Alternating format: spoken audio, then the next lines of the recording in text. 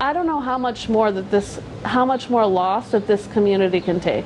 Heather Taylor is a recovering addict, grieving the loss of 3 members of her community who have died from overdoses within the past 2 weeks in Greenfield. It hurts. 2 of them had little girls. 2 of them have children now that don't have a parent.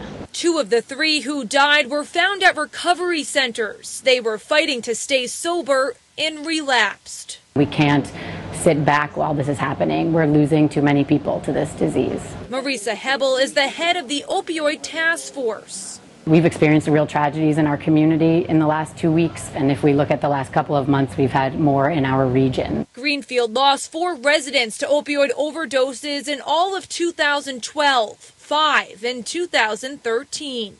It does worry me. It does. This is more deaths than we've seen in recent years, and from what I'm hearing, this is things are on the uptick in the community. The amount of addicts is growing nationwide. According to the Centers for Disease Control, about 120 people die each day in the United States of a drug overdose. Heroin is cheap, it's available. Treatment and support found at organizations like the Recover Project. They find a purpose here. They find things to do that matter. What many believe will help tackle this growing issue, this disease. I got everything back. You know, in recovery, I got it all back, and I don't want to lose it again.